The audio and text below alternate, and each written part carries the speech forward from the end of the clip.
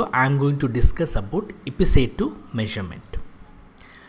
Okay, to discuss about Ipsative measurement, let me take one example.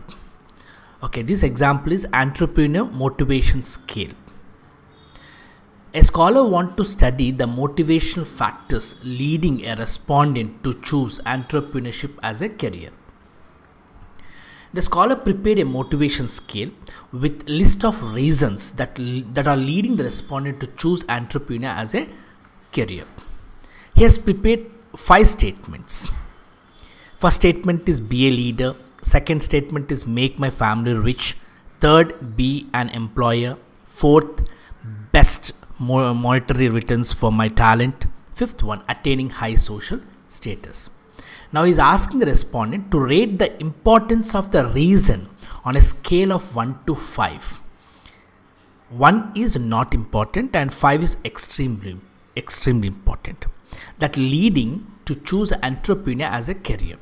Now the respondent must read each statement and rate each statement from 1 to 5. This is a Likert scale. Now what is important to understand here is each statement is separately rated. They have nothing to compare. The first statement is not compared with the second statement. Each statement is separately read and rated on a scale of 1 to 5 like this. So first statement, the respondent for example is saying important. Second, he is saying very important. Third, very important. Fourth one, important. Fifth one, slightly important. Now what we understand here is each statement is given rating from 1 to 5 but not compare. This way of rating is called normative measurement. This is a traditional personality questionnaire in which the individuals are asked to rate their agreement to each statement on a scale of 1 to 5. Normative tests are rating tests in which the candidate rate how much they agree with a statement, that is strongly agree or strongly disagree or neutral. Now let us discuss about Ipsative measurement. Now read these same statements. 5 statements are again given.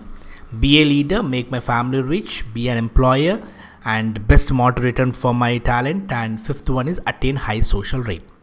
Now the scholar is asking like this, rate each statement carefully and tick the statement which represent you the best among the statements to choose entrepreneur as a career.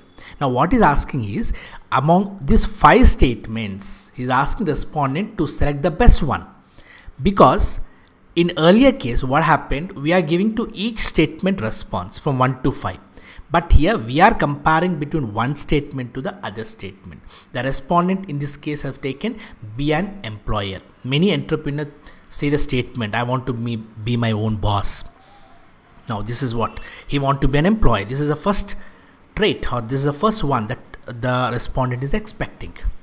This is what we called Ipsative measurement. Ipsative measurements are ranking questions. Among the 5 statements, only one statement is taken. And let me discuss this. Ipsative measurement gives the respondent a choice of 2 to 5 equal statements, and they must give their preference or agreement to one of them. Ipsative measurement is also called as forced choice measurement. Why it is called forced choice? Because among the 5 statements, any one only can be selected. Now let us discuss the same thing with other example. This is also personality questionnaire. Read each statement carefully and tick the statement which represents you the best among all the statements. 5 statements are given.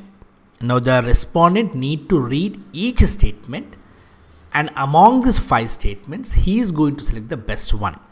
So the respondent is going to identify the one statement which is going to suit him the best. Now for example, third he has selected, I work hard to accomplish my goal. So this is the one which is compared to other. This method, this type of measurement is called Ipsative measurement. Thank you.